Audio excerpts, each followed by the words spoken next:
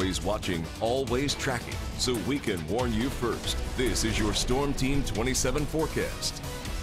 Here's a concert that will get you warmed up for the holiday season. Dana School of Music is putting on their holiday concert, their cookies and carols, and it's at Stambaugh Auditorium, and I mean it's at Stambaugh Auditorium. First you start in the ballroom with the sing-along music, and you get some cookies from the music students and some cocoa as well. And then it moves upstairs to the concert hall for a full concert.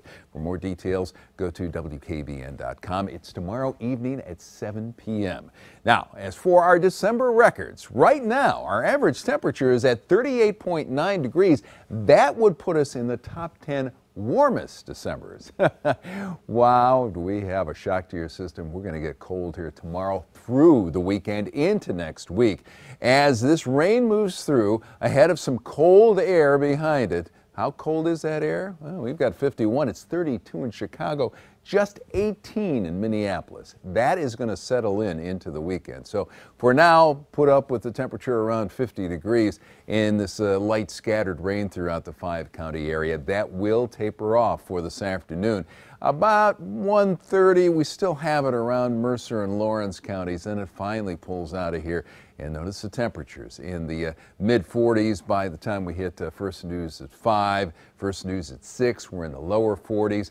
Then we pull back the clouds, and by First News at 11, we're around 30 degrees. Tomorrow morning during First News this morning should start off sunny. However, we've got temperatures in the upper 20s, and it'll get a little cloudier in the afternoon. Temperatures will rise to the mid to upper 30s. So our weather team forecast this afternoon, that 55, that's long gone. Temperatures are going to be falling this afternoon with a mostly cloudy and still windy afternoon and windy evening too. Partly cloudy, 33 by midnight. Tomorrow morning during First News this morning, sun shining, but the temperature is only 26 degrees. Clouds mixing in the afternoon, still a bit windy with a high of 36.